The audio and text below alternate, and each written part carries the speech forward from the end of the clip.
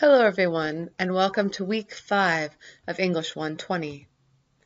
This week, we're going to begin working on our project topic forms. You've already been introduced to this topic, but I'd like you to spend the majority of your time this week working on developing your project topic form. This will take some time, so it is the only thing we're going to be working on this week. So please begin by, as always, watching this lecture.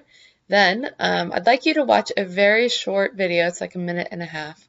It just kind of talks about research and why you should go to the library to do research, which is part of what we're learning in this class. Then I'd like you to review the NVC Research Primer. I'm going to show you what it looks like during this lecture, but I'd like you to pay special attention to the section on reference sources, because that's what we're mainly going to be using for the research you're doing this week. I'd like you to complete your journal, which will get you ready to complete your research topic form, and then you'll be turning in your research topic form by the end of the week. It's worth 25 points, and remember, these points are in the paper and the paper side of your grade, so it's worth that your whole research project is a part of. So speaking of research project, here is your research project timeline. This week, you'll be turning in your research topic form. And for this form, you're going to have to find a number of sources. It's a good idea to keep track of the sources as you're going along, because the next stage of this process will be to write an annotated bibliography. And that's where you're going to write an assessment of each of those sources. We'll get to that next week. I'll start talking about it. But for now, keep all the sources you find that you feel like are relevant to the topic that you're working on. So we've already done the work in the last week of choosing 3 different possible topics to write about and doing a free write about these topics to try to figure out which one could we write an 8 to 10 page argumentative research paper on. Now I'd like you to go and choose one of those that you feel like is going to be the best fit. And I'd like you to take that topic with you to the library. And you should plan on spending several hours this week at the library. The majority of your work is going to be done this week finding the right sources. I'd like you to search in reference sources. And to talk you through that, I'm going to try to escape and go to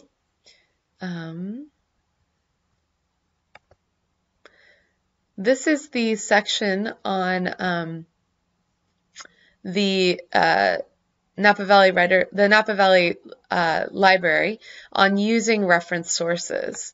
They basically are sources that give us a general background on our topic. So you're going to go in there with a general topic, say the new woman or socialism or the 1906 earthquake, right? These are just general topics. And you're going to go in there looking for basic information about these events. And then once you get a basic information from something like a general encyclopedia, then you're going to move on to a subject encyclopedia. And these you can find in the library at the behind the reference desk. And a librarian can show you where to go, but it's really important that you do this work. So once you've looked in a regular encyclopedia and found really like the subtopics within a topic, then you're going to move on to a subject encyclopedia. And there's some listed here. There's also subtopics within a topic. Say you're doing something on the Civil War, they have an example here of all different kinds of topics within that, right? You can get really more investigative here if you'd like to. There's a lot of information on this sources handout, and I have it here so you can look at it. This tells you the reference types and the type of information that's given there. But like I said, the place you want to start is with the encyclopedias. And just to be clear, if you go to the library website and you go to McCarthy website and you go to databases, you'll see listed under here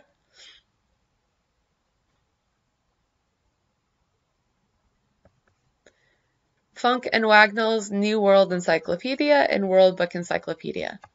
And if we click on one of these, hopefully it'll take us.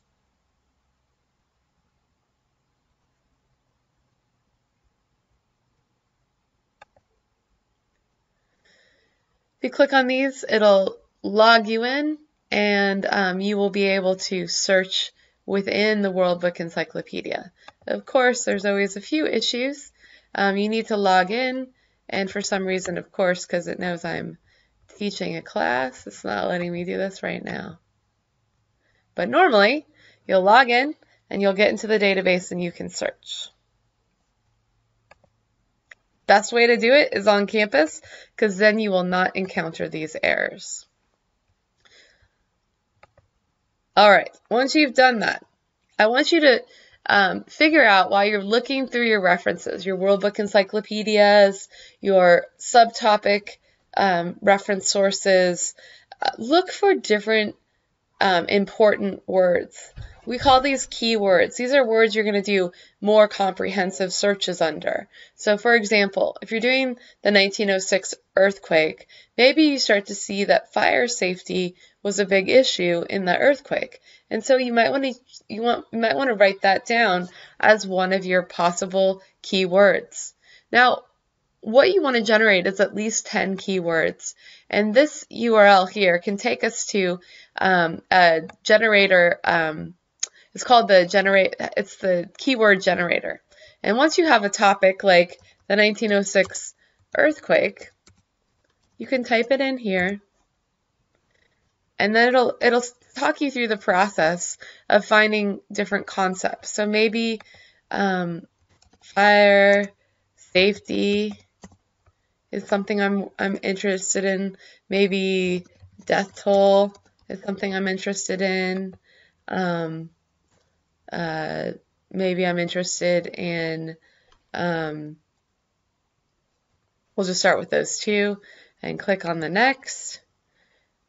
And then this will say, this will help me get through thinking of different keywords associated with fire safety.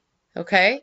If you go through this process, it will help you generate a number of keywords to use in your searches.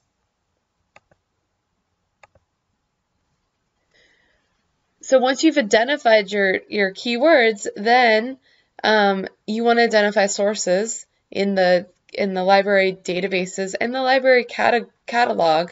That means find books, find articles that are going to address the topic that you're interested in.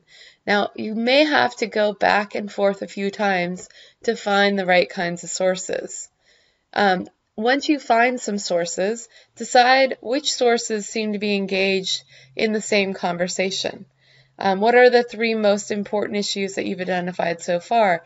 So as you're going, look for what are these sources talking about? Of these issues, which one will best help me sustain my interest in the topic? So which ones are interesting to you? And which ones will help you actually be able to write an 8 to 10 page paper? And then which one do you think fits the requirements of your assignment? And which one has the fewest limitations? Once you find 6 preliminary sources, this will include your World Book Encyclopedia sources or any kind of encyclopedia sources. I want you to write a research topic form. What this looks like is you're going to write a document in MLA format, and you're going to upload it as part of the assignment. You will title your topic, your research topic, the title of your research topic, not research topic.